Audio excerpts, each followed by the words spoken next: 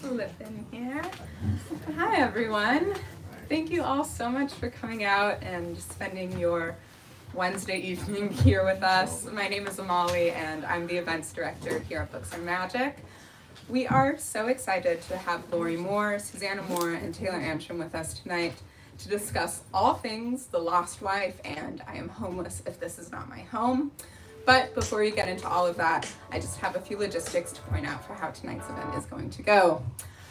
First off, mask wearing is optional at tonight's event, but if you'd like an extra mask, we have plenty up at the front register where you checked in. We will be doing a hand-raised audience Q&A towards the end of the discussion, so please start thinking of questions to ask and hold on to them. After the talk tonight, Lorrie and Susanna will be signing and personalizing books at the front next to where you checked in. We'll let you know where and when to start lining up for that. And lastly, if you're joining us virtually on the YouTube live stream, we would love to encourage you to buy a copy of I Am Homeless If This Is Not My Home and The Lost Wife online using the link in the live stream description. All right, let's get into this. We've got two books to talk about, so I'll try to do it quickly. Both of these novels follow their protagonists on a journey, examining how they deal with love, grief, and survival. In The Lost Wife, Sarah travels from Rhode Island to Minnesota in the hopes of reconnecting with her best friend. However, when she discovers upon arrival that her friend has died, she must redirect her path. In I Am Homeless If This Is Not My Home, Finn drops everything, his job, his brother in hospice care, to drive from New York to Illinois when he receives news that his ex-girlfriend Lily is in trouble. Of course, he also arrives too late and finds her already buried in an unmarked grave. But as any good ex-boyfriend does, he digs her up, loads her decaying corpse in his car, and embarks on a road trip to a body farm in Tennessee. We cannot wait to hear what more these two wonderful authors have to say about life and love and what to do when your ex-girlfriend's face is falling off. Lorrie Moore is the Gertrude Conway Vanderbilt Professor of English at Vanderbilt University. She is the recipient of a Lannan Foundation Fellowship and is a member of the American Academy of Arts and Letters. She lives in Nashville, Tennessee. Susanna Moore is the author of the novels The Life of the Objects, The Big Girls, One Last Look, In the Cut, Sleeping Beauties, The Whiteness of Bones, and My Old Sweetheart, and two books of nonfiction, I Myself Have Seen It, The Myth of Hawaii, and Paradise of the Pacific, Approaching Hawaii. She lives in Hawaii and teaches at Princeton University. As I mentioned earlier, Taylor Antrim joins, or will be moderating tonight's conversation. Taylor is the deputy editor at Vogue and the author of two novels, Immunity and The Headmaster Ritual. All right, that's all from me. Without any further delay, please join me in giving a very warm welcome to Taylor, Lorrie, and Susanna.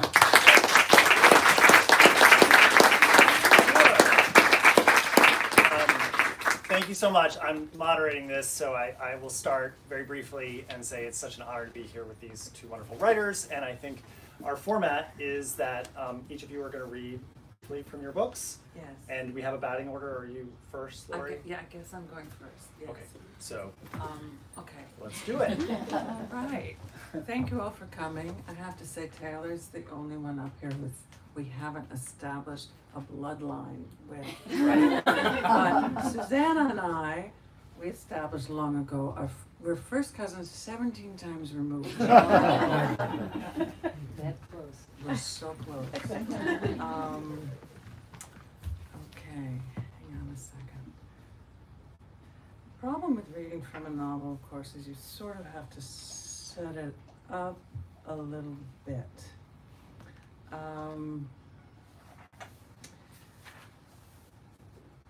Okay.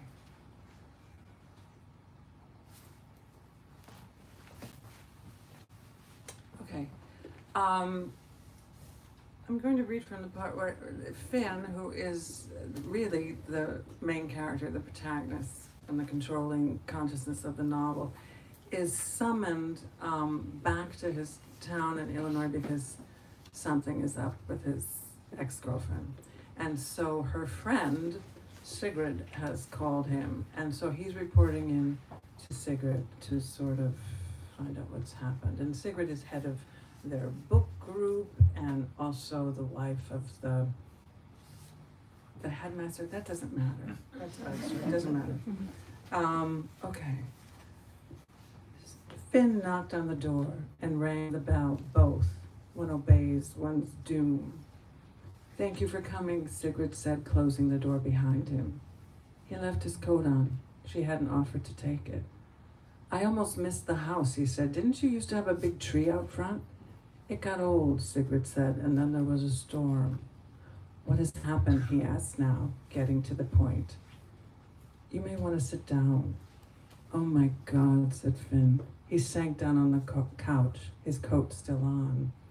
The room, the white built-in bookcases, the hardcover books, the Mexican art, the new Mexican art, the one Picasso print whose black lines matched the wrought iron railing on the staircase in the corner, the furniture in shades called Dawn and Pete, like one's very own friends from elementary school.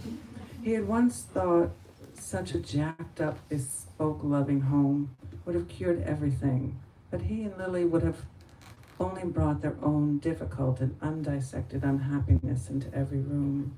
The ladies of the club met here each Tuesday night. He now sensed hate and witchiness and emptiness, not even his or even theirs, but that of the universe, which had somehow gotten in and was swirling around. It shone around the absent ladies in whatever the opposite of a halo was, even though the ladies of the group had not yet arrived. The group is not coming tonight, said Sigrid. Okay. Lily has finally done it, Sigrid said. Oh my God, Finn babbled again. He dropped his face into his hands. She had taken a turn, Sigrid said, and was not doing well. Finn pulled his hands away. He knew Lily like the backs of them. That is, he never looked closely, too busy reading his own palm. But he had loved her always in that necessary, twisted, hurting way. The actual end of her, though, he had imagined it. He hadn't actually imagined thoroughly. How? His tears became icicles, now frozen mid-drip. As I said, she was not doing well. Why wasn't she in a hospital, he asked. She was, said Sigrid. Jack took her there, but once she was there, she refused to have visitors. But how did she get out? She didn't, said Sigrid. The doctors wouldn't allow it. Finn didn't know why this had been turned into a guessing game. It caused him to stand, his coat still on. She jumped from the roof, he said. No. He pulled his coat tightly around him. She seduced the doctor in order to get his belt. He wasn't actually sure he said this aloud. Perhaps he did. For years he had cleared her closets when she accumulated too many belts, their buckles like the stark, hissing mouths of snakes. So how could she die, he asked. There was a long silence. He sat back down. How could she have died? They watch you like hawks in there, he said. They take away everything, any accessory to death. There aren't even curtains, not a shoelace or an earring or a hoodie string. Perhaps she hadn't died. She'd staged it somehow to escape.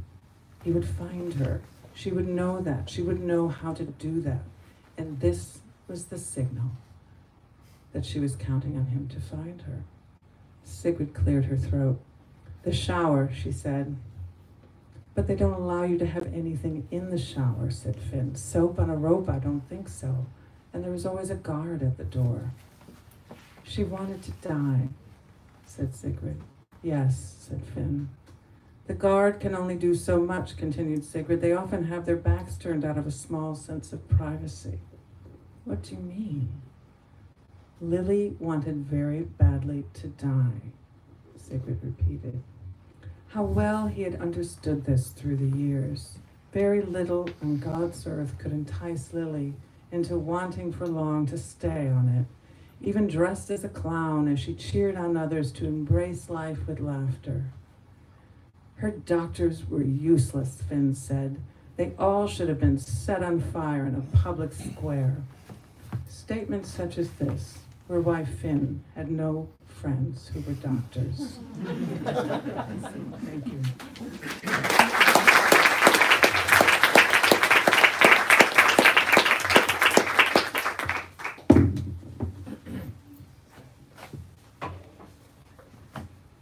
Hello. I'm going to read not from the beginning, which I usually do, but from a little way in.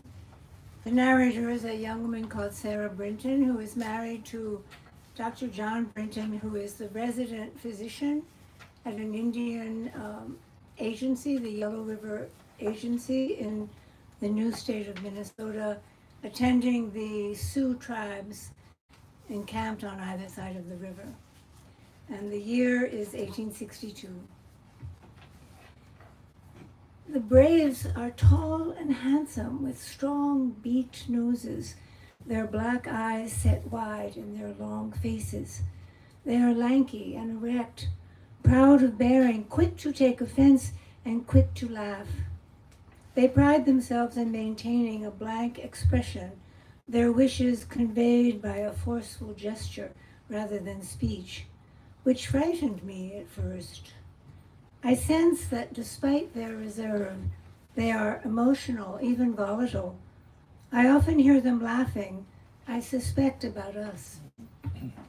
They are without beards or any hair that I can see except eyebrows and what is on their heads, where it is sometimes bound with red cloth and sometimes twisted into a topknot, tied with feathers and coins. Sometimes they rub soot on their hair to darken it. Any hair on the face or the body is removed using hinged mussel shells from the river. Some of them wear striped turbans made from cloth sold by the traders, which they pierce with feathers. Others wear roaches of horsehair or porcupine quills dyed red with buffalo berries, attached to their heads with leather straps. To my surprise, the white tubular ornaments known as hair pipes, and which they string as necklaces, come from all places, New Jersey. A blanket is fastened at the left shoulder and tucked under the right arm to leave one arm free. Their deerskin leggings reach to the thigh, attached to a waistband by thin straps or held by garters tied at the knee. Flaps at the bottom of their leggings are tucked under each foot.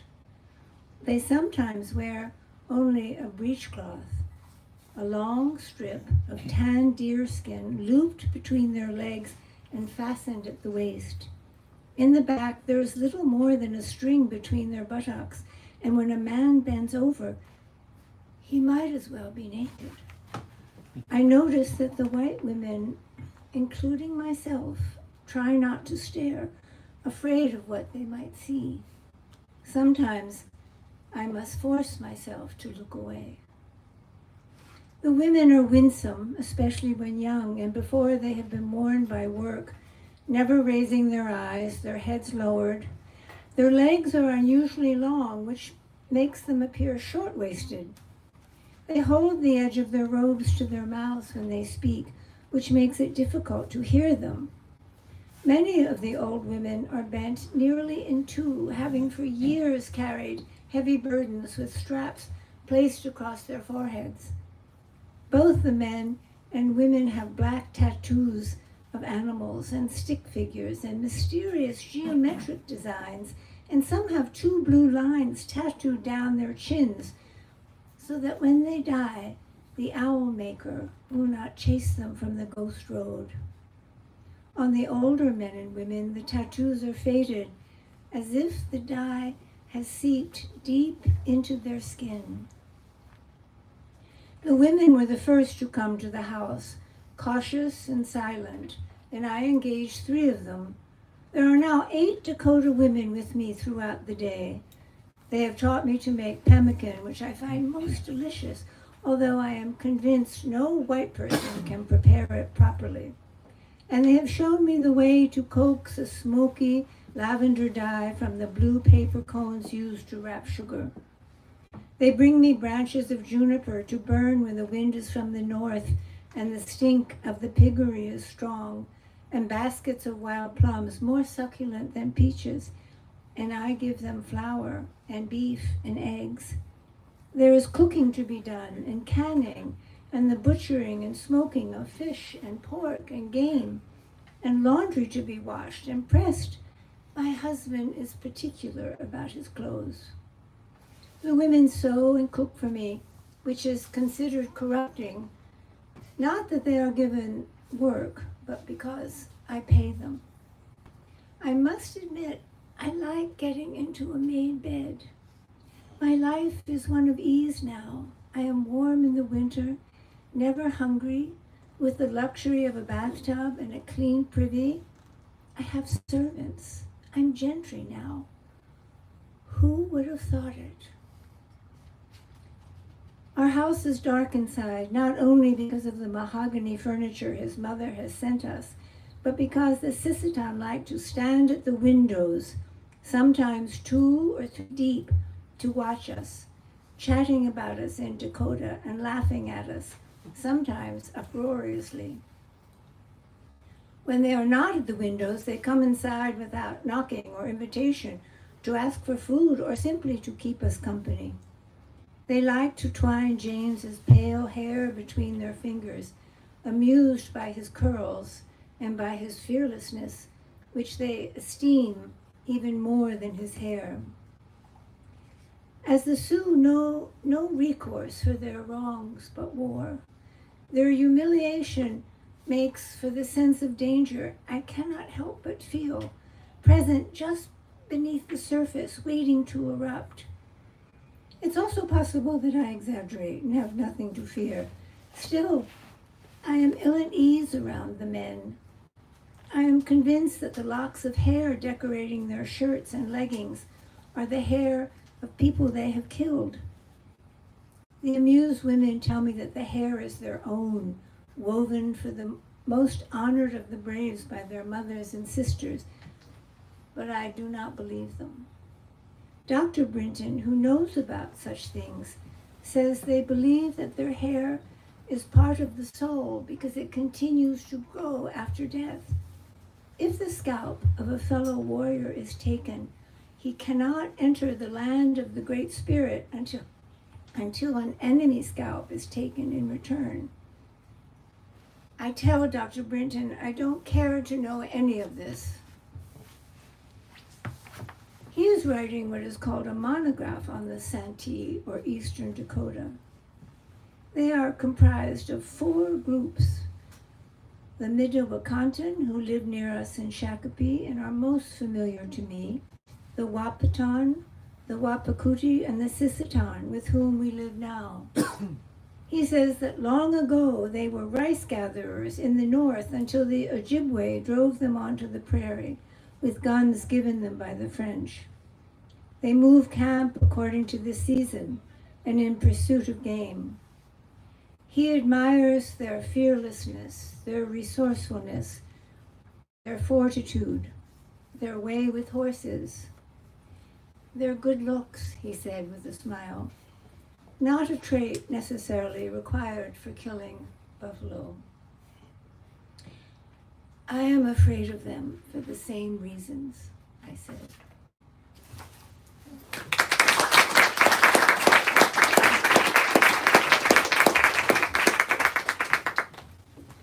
I think we're doing a quick stage renovation. Bear with here. us for just one moment.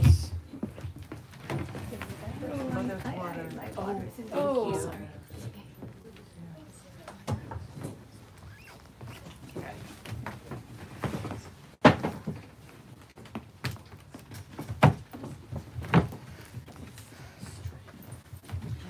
Okay. We have to pick up our mics. Do you have your mic? So Okay. Those were wonderful readings, thank you. We've established that you all are distantly related, but I wondered. I established it. Yes, you established that, right? Susanna's not really quite going with it. No, I am You not. are? I am now. Good, now I can see you. I was wondering if this is the first double bill of Moores in a sort of literary context How ever. about in the world?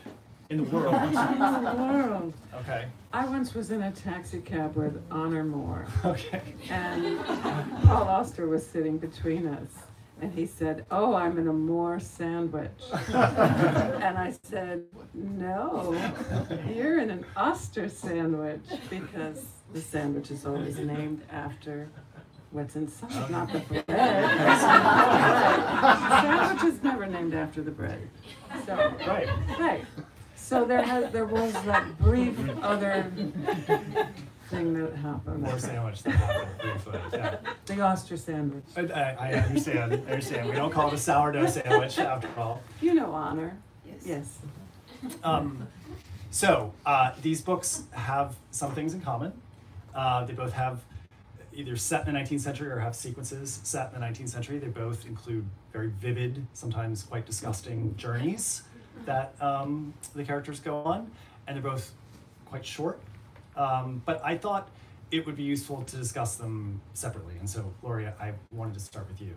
Your novel has a really interesting structure. It is something of a collage to my mind. We start in the 19th century with letters from the proprietress of a boarding house to her sister, and then we move ahead to 2016. And anyway, the structure of it made me wonder where you started. Did you start in the 19th century? Did you start in 2016? Where did it begin? I think I started writing. I started the 19th century part in 2016. So it's kind of a combination. So yes and yes. But I wanted to match up these times a little bit, but not in a very close way. But I wanted these two periods of time to sort of talk to each other, because I thought they sort of were talking to each other. But I was doing research at the New York Public Library. You must have done a lot of research too, for yours. And I did too much research. I couldn't use most of it. But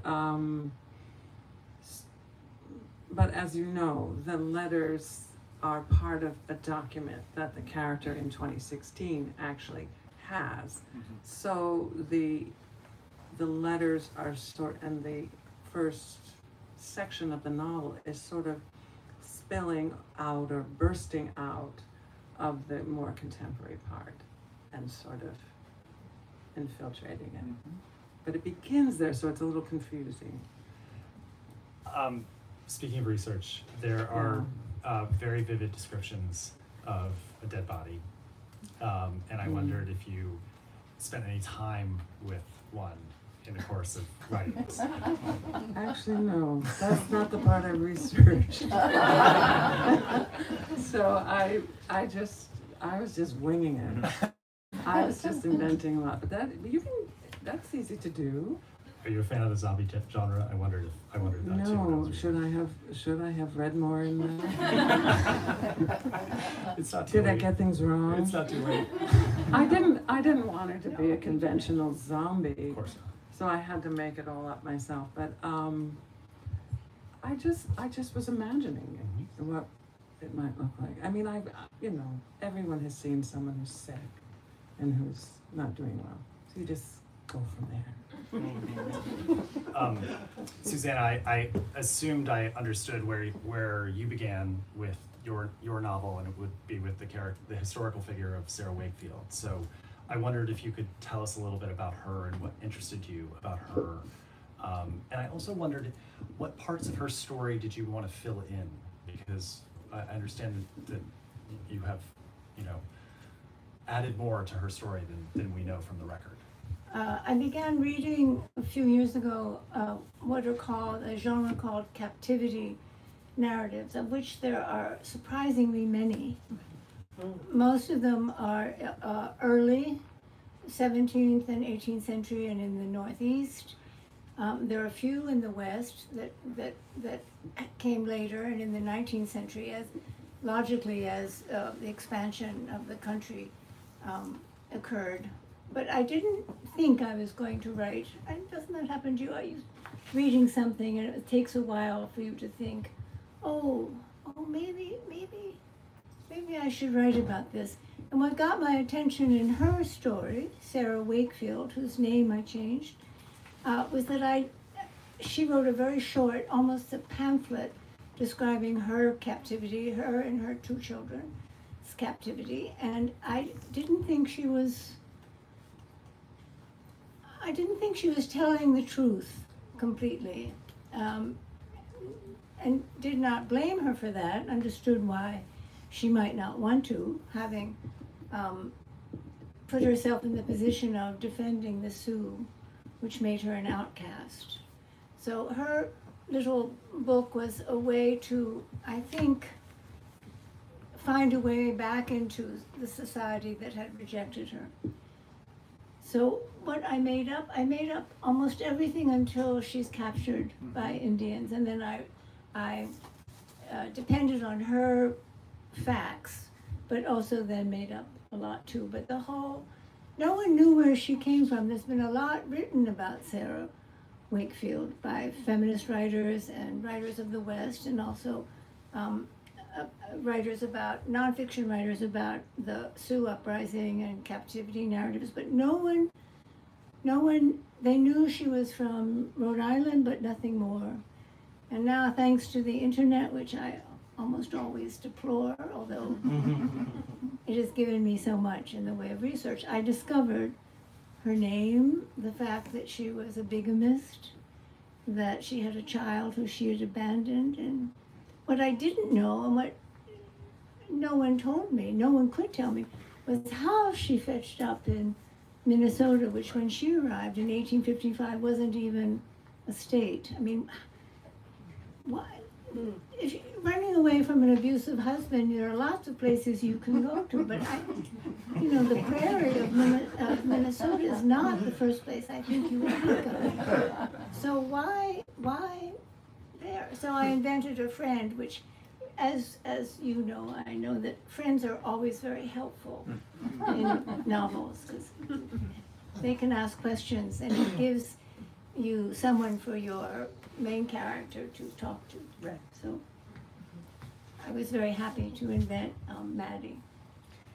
The journey she takes to Minnesota is quite harrowing and a wonderful part of the novel. So that's so fascinating that was a part that you really brought to the story. Sticking with the 19th century just for another moment, Lorrie, having read you so carefully over so many years, I think of you as someone whose sentences are very carefully considered and very carefully tuned. And I had never read Lorrie Moore writing in the register of a 19th century woman before, and I sort of delighted in that when I saw it. And I wondered if you enjoyed writing in that slightly more antique register. Yeah, I did. I didn't think of it as an antique register. I thought of it as a character, So once you have a character in your head and you can ventriloquize her and conjure her, the voice can come, especially if you've been reading 19th century letters, reading, doing that kind of research, reading diaries and stuff. And I have been living in the South for 9 years, and there is a way Southerners speak that is just slightly different from the way Northerners speak. Mm-hmm. And so that just got in there. But I could very easily get to her voice. It didn't have to go very far. Right. She was there at the beginning, and then I wrote the book exactly the way it appears. So I left her voice and went to 2016 and did Finn's part, and then I went back to her. And it was very easy to go back and forth because she was just there as a character. But I couldn't give more of her story than I did. That's just the only part that would fit in this novel. But there is a contemporary innkeeper who is meant to sort of conjure her a little bit. Right, who we encounter late in the novel. Right. Susanna, on your writing, I'm interested in what I think of as a quality of restraint in your writing, or I mean that would be my word. I have read people describe your work as having an element of detachment, and this all made me think about revision. And I thought to myself, for someone who's written such a slim, powerful novel as this one, with a sense of restraint in the language, are you a heavy reviser? Is this something do you pull lots of material out of your first drafts and get them into this wonderfully, boiled down space, or what kind of reviser are you? I don't think it is that different from the first draft, although my editor, Shelley Wanger, would, at a certain point, insisted on taking it away from me, lest it become 12 pages. So I do tend to take things out, but I don't think I took out too much. The trouble always, I start with a character like you. The trouble always is, and I'm sure I make my students crazy by repeating this all the time, is that the phrase hanging bridges, which you have certain events that occur and that you want to write about, and then the trick is how to join them. And the hanging bridge can be all sorts of things: steel, bamboo, rope, but it has to be there. So if anything, I added hanging bridges so that it made sense. Lorrie, I think of your novel as being very much about death. It struck me as a novel that is thinking about afterlives of all sorts of kinds. And, when I think about your work, there have been many narratives of growing up. There have been narratives about marriage, about divorce. And then this novel seems so preoccupied with death and what comes after. And I guess maybe is there a polite way of asking, are you interested in death right now? Oh, I thought you were going to say, does this mean you're done? What else is there? What's the next book? There'll be no next book, I guess, after that. Reincarnation, Your mic. Oh, the mic, sorry. The question is, Why death? why death? Everybody's interested in death. Right. Yeah, death is the great subject, and it was there from, in all my books. There's death. Okay. It really is. Yeah. Okay. There's death in every But book. yeah, the question is more, why not? Why not? Exactly. Is it? She has more death. You have more death in your book than I do. Yes, I do. I have a sense. I'm taking a rap for it. Yeah, you are. That's all right. I'll do it. But no, death is a great subject because it's right here for all of us. It's right next to us, and it surrounds us, and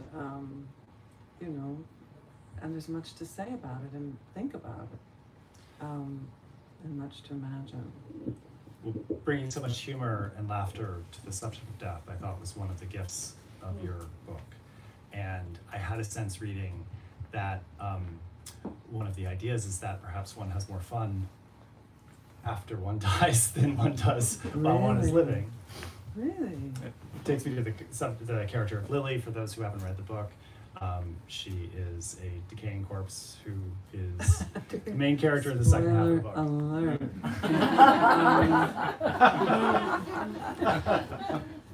I don't think I'm trying to say it's more fun. It's more fun to be dead than to be alive. Is that what you thought? Well, the Finn character is quite. There seems to be thinking about what death in life looks like, and that struck me as Finn, someone who's walking around not very happy. And then Lily seemed quite joyous about the state she was in. So that's where that comes from.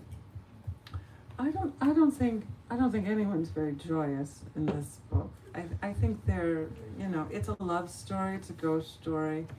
The idea that death might be a happier, more fun place than life is really interesting, and that will be my next book. But no, they're being funny with each other, sorta. But they're seeking ways to have conversations in cars, conversations that avoid big topics, then conversations that go right directly to, long-held issues between them. he's, you know, it's also about mental illness to some extent. I mean, he's really trying to understand her death and cannot, because it's sort of a black box. He can't get inside it. And so he's angry. And she has to deal with the anger, and he has to deal with his anger. He's a bit of a hapless guy who's doing his best. And she is, she's a bit of a mystery. A mystery. So I work at Vogue, and Susanna, I was in the archive, and you've generously written several things for us over the years. Lorrie, you've always turned us down, I would like to say. What did you ever offer me? I mean, routinely, whenever, 2 or 3 times I have politely inquired. You have? Yeah. What were you offering? We can work something out. Let's get a word rate on the table here. But you spoke to a former colleague of mine in an interview, I think it was 2003, and you said something which I thought was interesting. You said, "What I suppose I'm interested in is just this idea of what it is to be female." You said that about your work, and I wondered if that was still true, and if that informed some of the thinking and the writing in the new book. Oh, this is why I turned him down.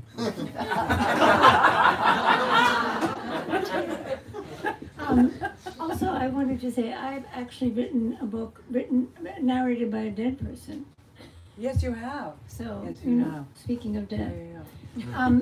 Yes, obviously I keep being asked or being scolded or even criticized for not writing more deeply, not having an important male character in my books. I mean, they're all women really. So yes, I guess I would have to say I am very interested in what it is to be female. It's a mystery to me still. And it's even more of a mystery what it is to be male, I have to say. Completely incomprehensible. People scold you for not having enough men in your Well, novels? not writing a book about a male as the man as the main character. Why haven't you done that? What's the matter? You know. Well, I just did that with this new book, and I thought, this is the first time I've done it. Yeah. And I thought, men are gonna love this. And every man who's reviewed it has hated it. Oh my goodness. Well, there are 2 that did it. There's 2. One in the Swanee Review and one in the LA Times. But the women are much nicer to this book. They like this guy better than guys like this guy. So I don't know. See, it just shows that we're sort of lost in the gender thing.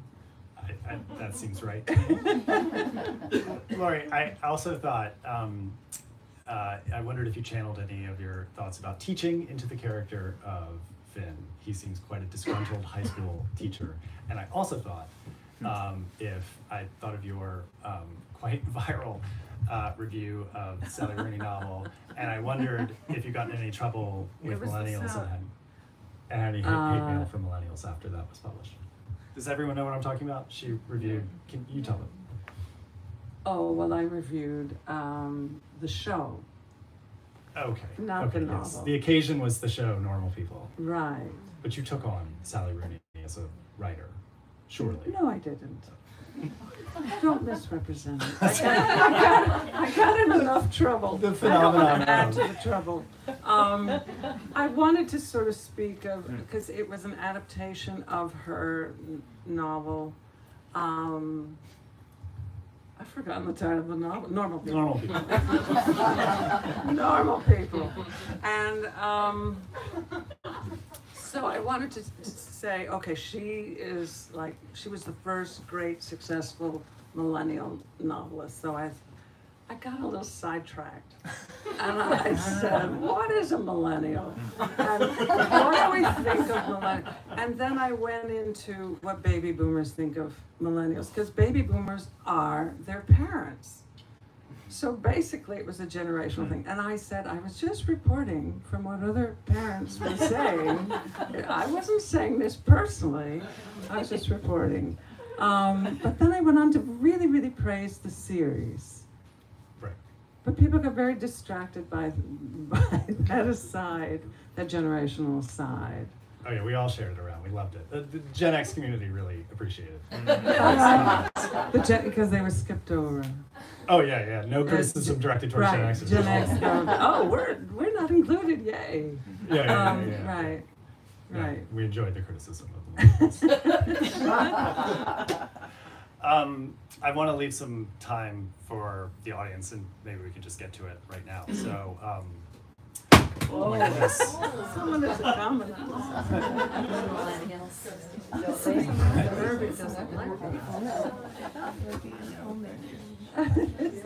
So does anyone have a question? Thank you.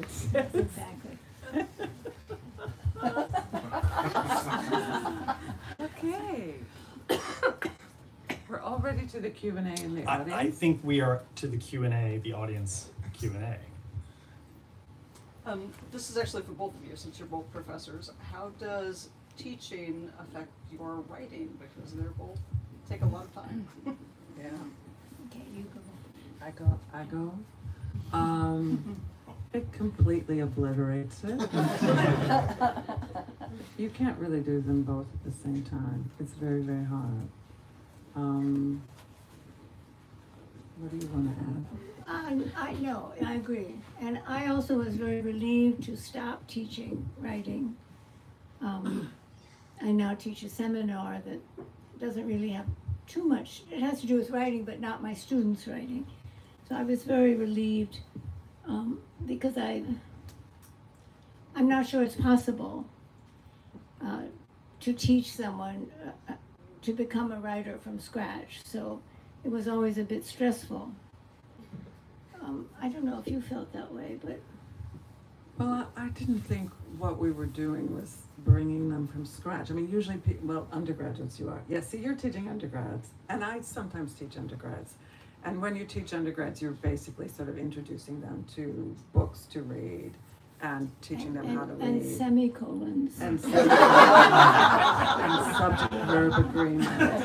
And, and dangling modifiers. And dangling participles. And, and subjunctive clauses. And, but, we're teaching grammar. We're teaching grammar to, sometimes even to grad students. The students are very impressed. They say, where did you learn this? And we always have to say, 8th grade. They didn't learn it in 8th grade. So they're getting, it's not their fault. It's not their fault. They just didn't learn it. It also comes from we were also readers. It comes from not reading a lot. My students have not read very much. Right. So we're not answering your question, I don't think.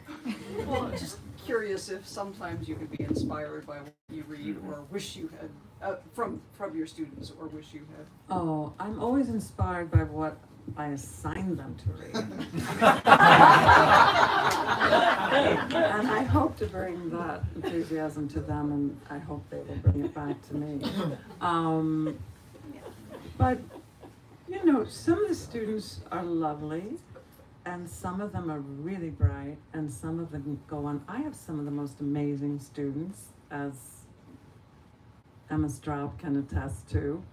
And I feel like my former students are like taking over the world. One of them is now director of the program at Wisconsin.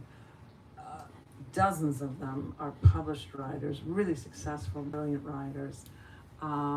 So I feel, not that I've had a hand in that, I really haven't. But what's nice is I can pretend to. Is that from teaching English or teaching creative writing? Creative writing. Creative writing. But I teach literature within the workshop, a little bit. Of course, yes. I think my classes were always about teaching them to read. Right. So, maybe that answers it. What you have to do is use your summers wisely. That's what a teacher of mine told me. when I was in graduate school. He said, just got to learn to write in the summer. I thought, oh, that's so depressing. I can't get that much done in the summer. I do think if you have a year and a half off, I think sabbatical leave should be like a year and a half, and then you could get something really, really done. But you just, you do the best you can. Do the best you can. I learned from my students that there was a professor, rather well known at Princeton, who assigned his own work to his students for critiquing and discussion. I was very shocked by this. Yeah, I've heard of that at other schools and programs too. I knew someone who did it just because he was teaching a lecture class and wanted to sell 350 copies of his poetry book. Did he? Yes, well, they were made to buy it, and he stayed in good graces with his University Press publisher. That was a true story. I think the students didn't mind that. I think they found it interesting to have the poet there in the room. Well, it was a delusion of intimacy when Yeah. when they were really just being used. Exactly. But that's a life lesson. I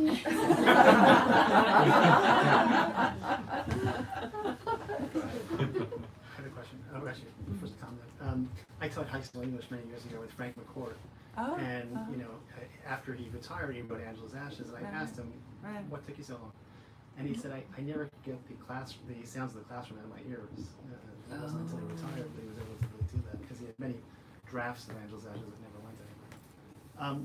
I guess my question is, it seems like short stories are becoming less popular in this generation, or millennials, or younger students. Do you see that? Or, is there a waning of short story interest? We have publishing people here in the front row. I don't think short stories. I mean, since the invention of television, I think short stories have suffered tremendously. They used to be television. Right. They used to be in magazines. They used to be entertainment. Right. And then as soon as television came along, then short stories started to become art. And as soon as it becomes literary art, it's less popular. But it's been in that condition for decades. And so it is an art form more than ever, really, the short story.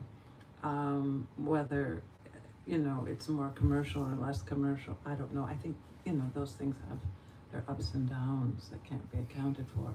But, certainly Jhumpa Lahiri's collections have sold very well, and they're art. They're beautiful. So it just depends. Any literary journals you recommend for short stories that you like? The Paris Review is good. The Swanee Review sometimes has wonderful stories by people you might not have heard of before, because they're young, coming up, and editors are looking for that. The New Yorker, it's hit or miss. That's just because they publish every week. Right. But there's always something, I always bring a bunch of New Yorkers with me when I travel, and I'm traveling right now, so I have a bunch of old New Yorkers in my bag, and I find I go to the short stories first. I used to go to the cartoons first. No, cartoons are going downhill.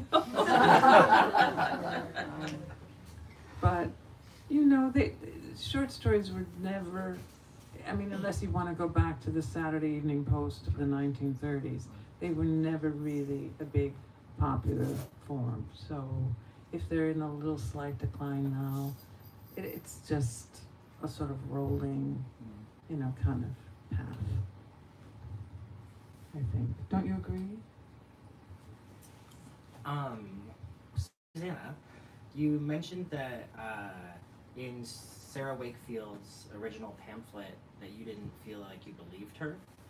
Is that something you tried to answer in the book? I imagine the pamphlet was in first person, and so is your book. Did that, your disbelief of her, affect your approach to her characterization? I don't think she was lying necessarily, but she was leaving things out because the purpose was to ingratiate herself with society and to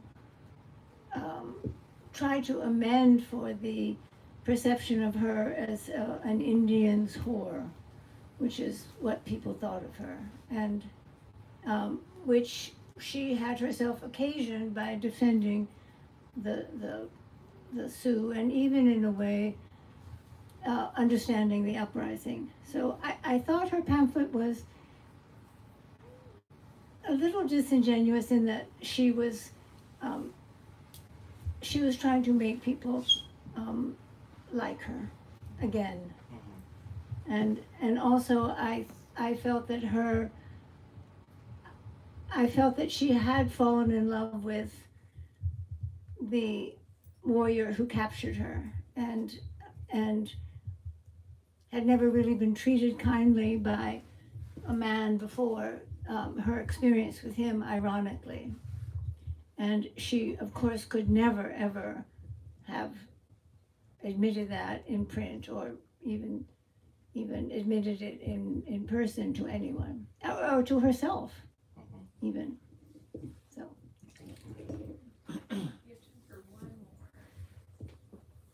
One more question. The questions are the best part. Don't you like questions a lot? Sure. Isn't there? Oh, there's okay. one. One more. You kind of touched upon gender earlier, how constructing Can't hear you. a male character, kind of, the first time, didn't really get a lot of quote-unquote male approval. I'm a non-binary person. Today at work we had a pride panel where I talked to people all about gender. And I started reading this book by Claire Dieter, Monsters, and got to thinking a lot about male artists. But when I was reading your short stories, Miss Lorrie, I felt this really strong sensibility that goes beyond just being female. So I think my question for both of you is, how does gender influence your process? Is it something you think about when you're creating it? You can go first.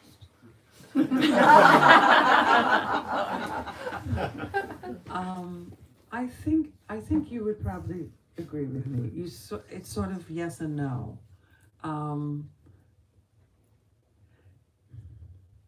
There are times when I will make a character a man or a woman because gender is part of the subject, and I want to approach it from that angle. But sometimes gender is not the subject. The subject is actually something else.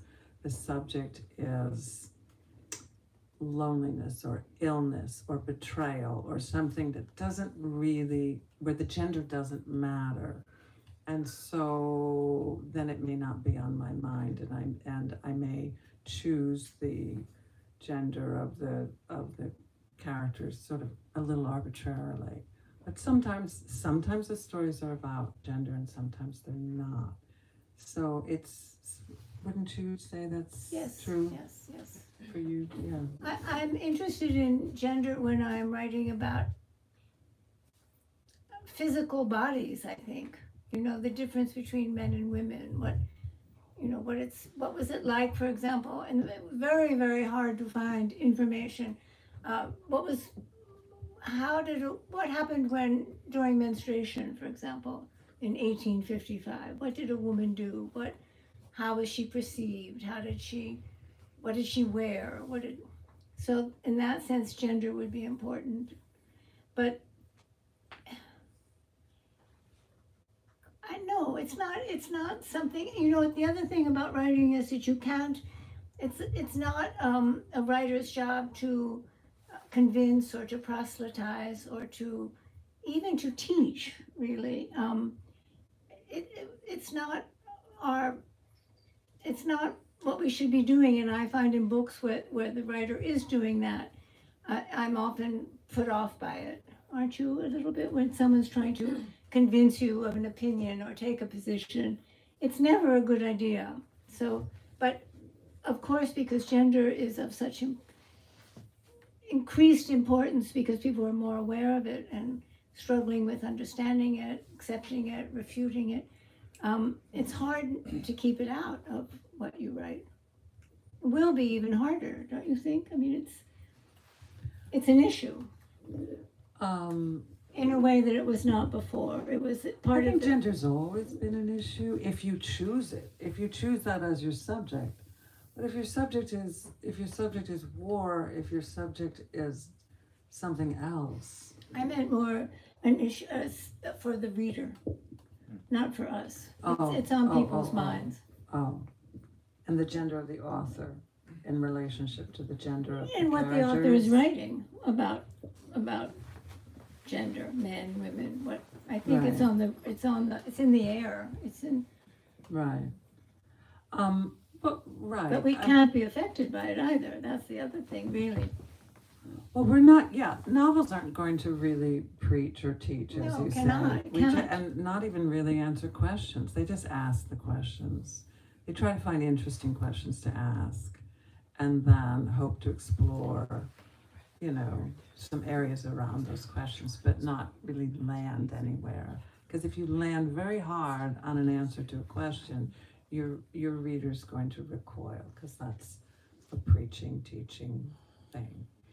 But you can, as the author, you can have a very strong opinion yourself, but you have to sort of also interrogate that, I think.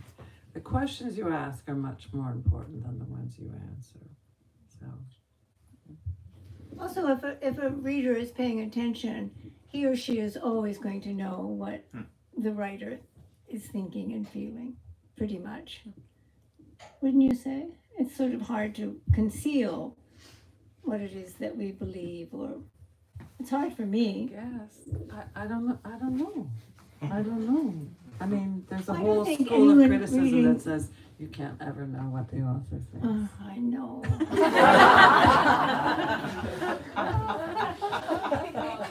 I thought that was finished. Yeah, it was. It's very 1980s. Let's all give Lorrie and Susanna a huge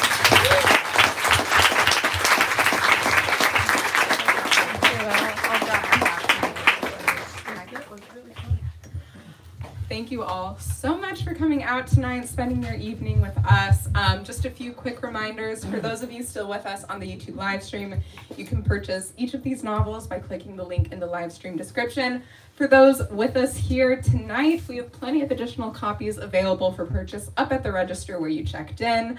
As I mentioned earlier, Lorrie and Susanna will both be around to sign and personalize books. My coworker, Alexa, is going to point right now to where each of those things are going to be happening. Susanna is going to be over at the Books Are Magic podium to that side, and Lorrie will be at our lovely little receiving desk on the other side. So we ask that you all kind of line up down the center aisle. It'll be a lot easier once we start clearing off the chairs. Please make sure that you grab all of your personal belongings with you. I think that's all. Let's give these wonderful authors one last round of applause.